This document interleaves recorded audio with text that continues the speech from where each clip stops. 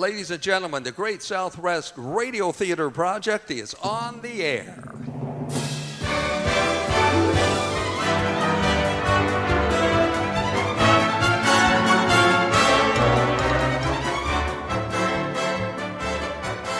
Live from the Performing Arts Center in Coolidge, Arizona, the Great Southwest Radio Theater Project presents an evening of old-time radio drama. Tonight, we bring you an episode of the long-running radio series, Fibber McGee and Molly.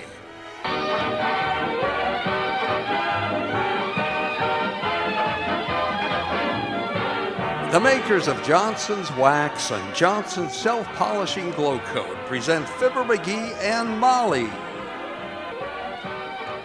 Fibber McGee and Molly, the dramatic story of a woman with her faith in a man and a man with his faith in a newspaper.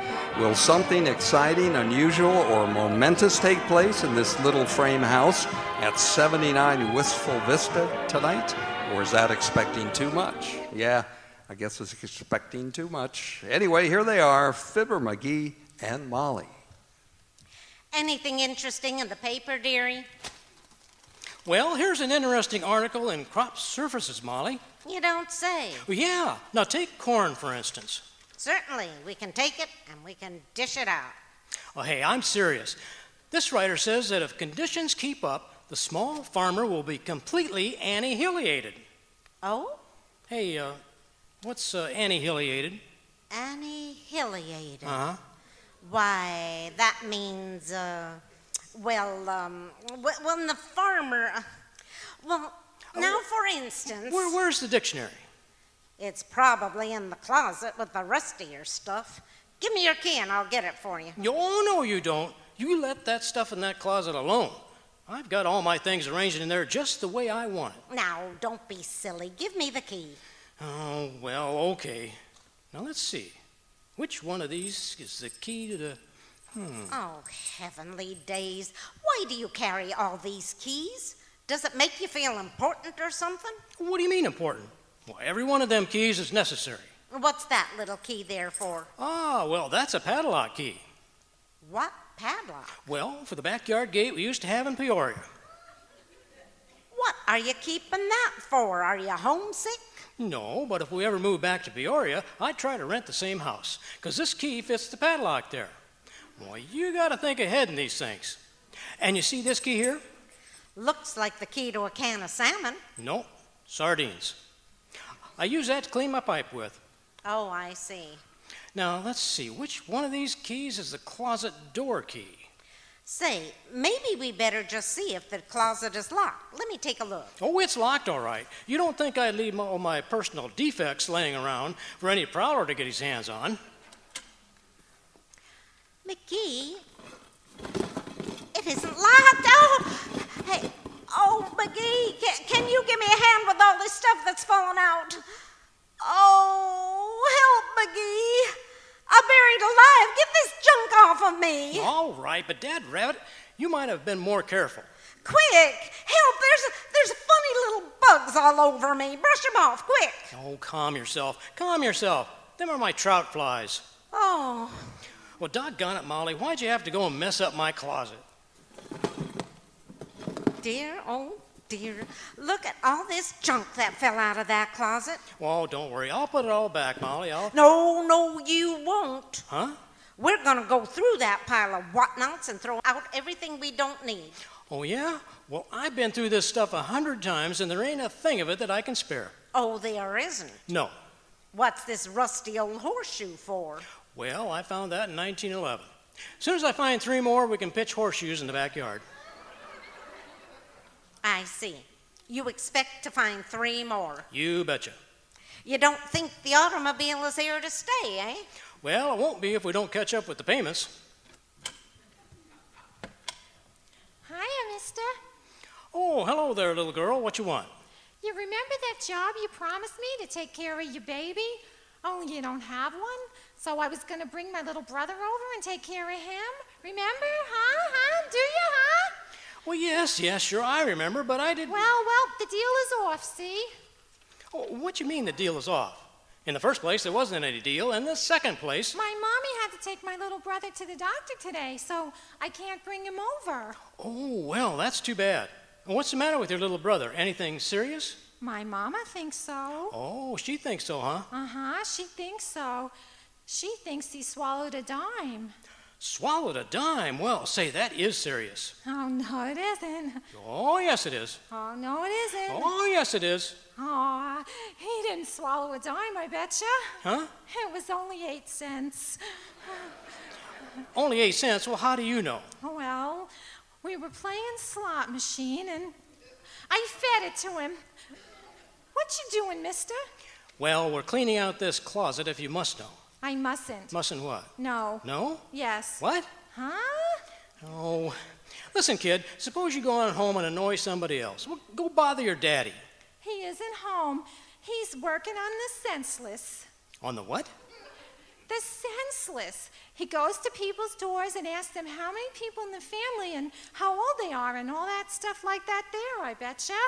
Oh, you mean the census.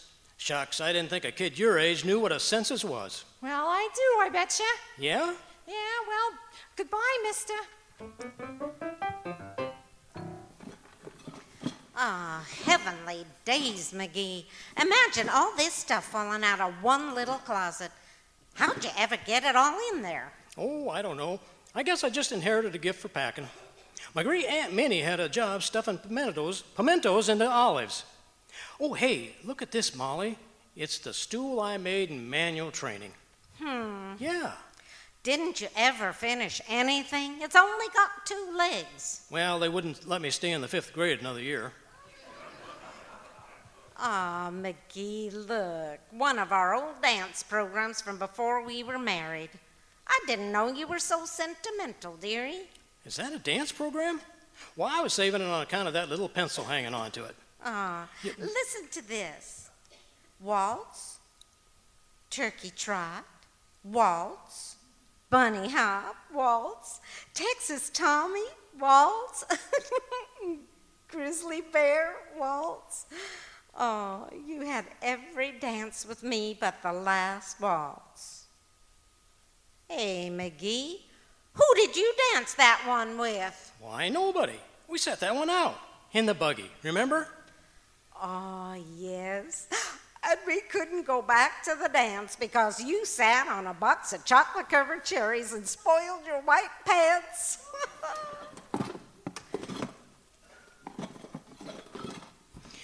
Well, let me see, Molly. How about this old photograph album here? I should say not. That's got all our family pictures in it. Oh, dear. Oh, here's one of me Aunt Addie and Aunt Carrie. They both had big families. Yeah? Well, how many kids did they have anyway? 10 between them. Add 6 and carry 4. McGee, now what are you doing? Well, hello, folks. I was just going by and I thought, what goes on here? Have you been buying out an antique store? Well, hi, Mr. Announcer. Nah, this is just a lot of stuff McGee's been hoarding in the closet, Mr. Announcer. Isn't it wonderful how much you can pack into so little space? For instance, you only give me about 6 lines to tell how Johnson's Glow Coat saves hours of housekeeping because it beautifies and protects linoleum with absolutely no rubbing or buffing. Isn't it wonderful? But in those 6 lines, I think I can get the idea across pretty well that a self-polishing preparation like Glow Coat is the very essence of good housekeeping. Boy. And it's so easy to use that it's easy to tell about. Ah. Isn't he marvelous, folks? That guy has dedicated his whole life to Johnson Glow Coat. What do you mean, Fibber? Well, they tell me that way back when you were in college, they wanted you to stoke the crew. And you said, no stoking, no rubbing, and no buffing. Even for dear old University of Arizona.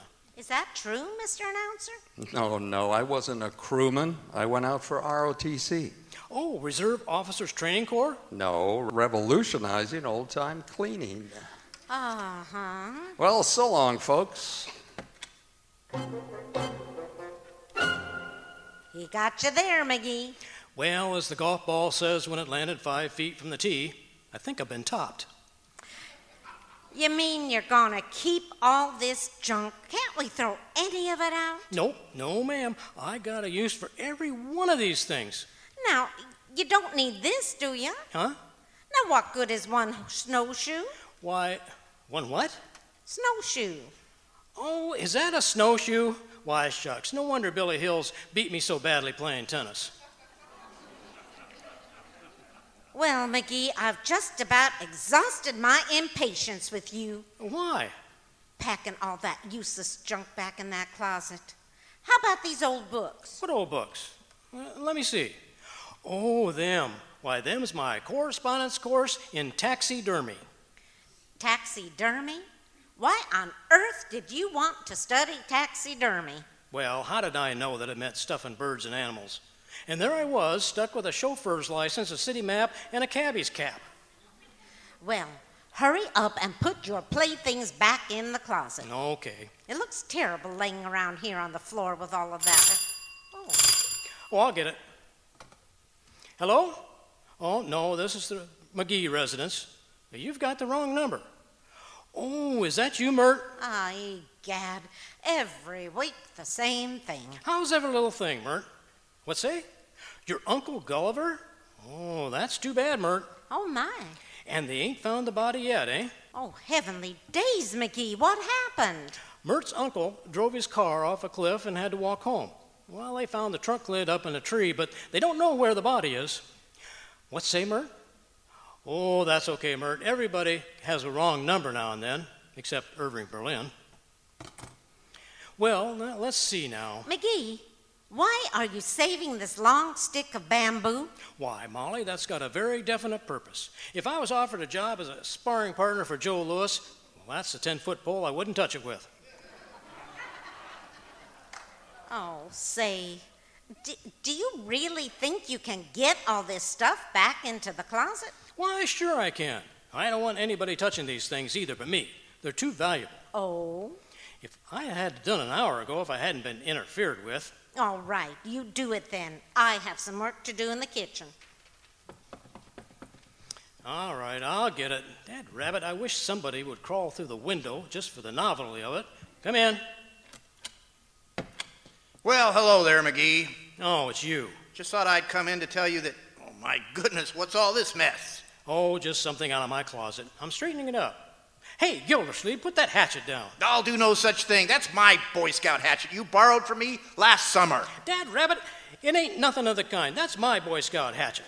Look at the insignia on the handle there. Owl Patrol. Well, I belong to the Owl Patrol myself. Oh, yeah? You and the Owl Patrol? Ha! Why, you don't even know the password for the Owl Patrol. Who? Well, somebody must have told you. Listen here, Gildersleeve, I bet you don't know a thing about scouting. I do, too. I was an Eagle Scout with 26 merit badges. Oh, go on. Can you tie a sheep shank? Can you imitate the mating cry of the chimney swallow? Can you tell which way is north when you're lost in the woods? Certainly. How? Well, I face south and then turn in the opposite direction quick. Look, Gildersleeve, if you're really a scout, you can do your daily good turn by scramming out of here and letting me finish putting this stuff back in my closet. Well, all right, McGee. Well, You sure that isn't my hatchet? on my word of honor as a member of the Owl Patrol, Gildersleeve. Well, all right, McGee. I'll see you later. Okay. Say. Huh? Give me the password again, will you? Who? Who?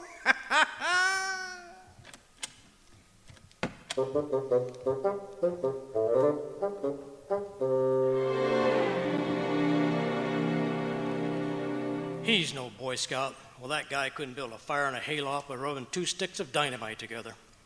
Oh, well, I got to get the rest of this stuff back.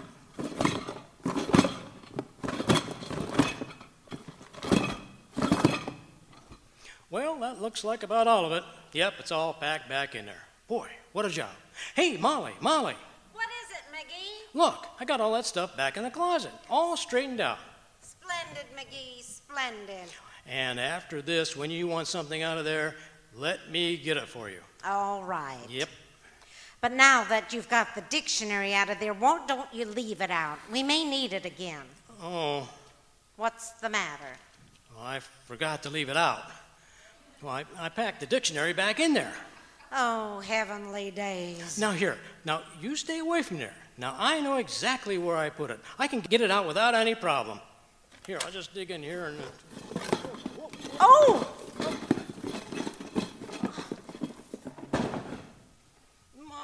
Molly. Yes? I found the dictionary. How do you spell annihilated? Oh, now look, McGee. That junk of yours is positively not going back into that closet. Oh, yes it is. Oh, no, it isn't. Oh, yes it is.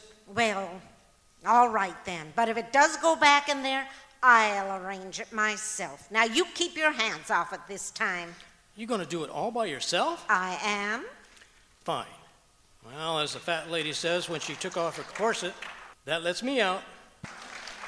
Tain't funny, McGee. Good night now. Good night.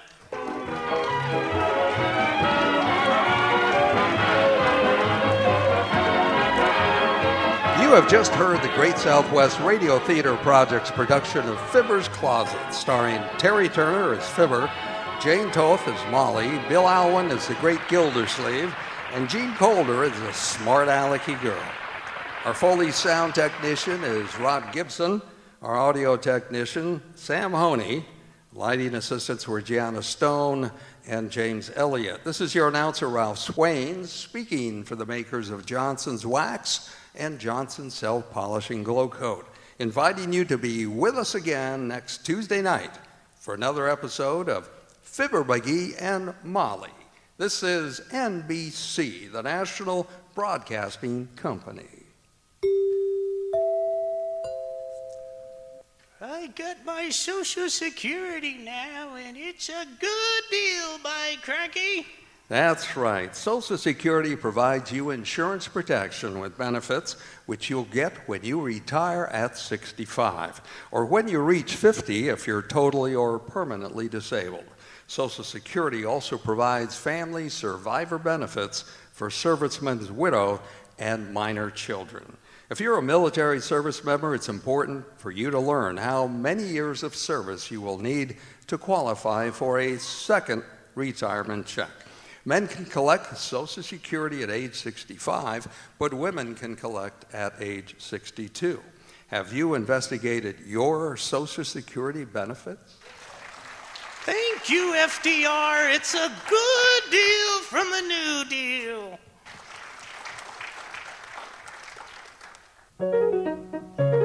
Two beans times two beans makes 4 beans. Nescafe uses much more beans. 10 beans times 4 beans and add 3 more beans Make 43 rich coffee beans. Yes, you get 43 beans in every cup of Nescafe. Real coffee beans, that's all there is in Nescafe. 43 beans make every cup of Nescafe the all-coffee instant coffee. With the let's have another cup taste. Extra beans means extra flavor. Today's Nescafe goes all the way for flavor with 43 choice beans in every cup. So be sure to always keep a 12-ounce jar of Nescafe instant coffee in your kitchen cupboard so you can enjoy a delicious hot cup of Nescafe instant coffee. Yes, you get 43 beans in every cup of Nescafe. Real coffee beans, that's all there is in Nescafe. 43 beans make every cup of Nescafe the all-coffee instant coffee. With the let's have another cup taste.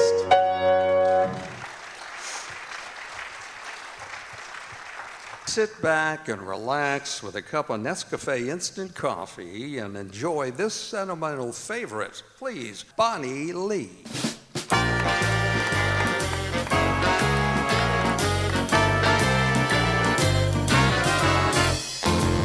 Gonna take a sentimental journey. Gonna set my heart at ease.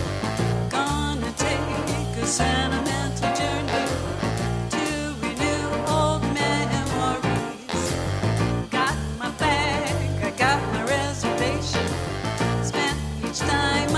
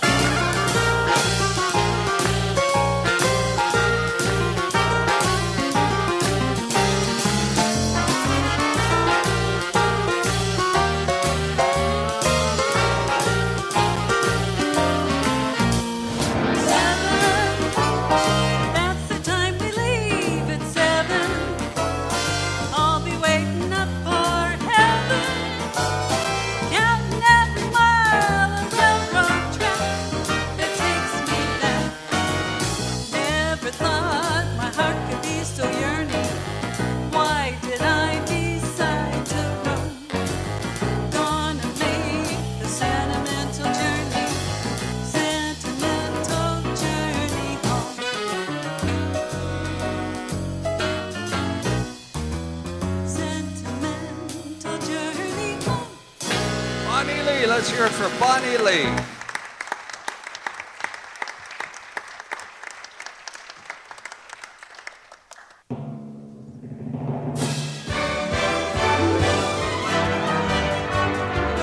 Ladies and gentlemen, the Great Southwest Radio Theater Project players in alphabetical order. From Coolidge, Arizona, Bill Alwyn. From Casa Grande, Arizona, Gene Colder. From Florence, Arizona, Bonnie Lee. Also from Casa Grande, Renee Sandoval. From Eloy, Jane Toth. From Casa Grande, by way of Sergeant Bluff, Iowa, Harry Turner. From Coolidge, Norma Van Heeswick.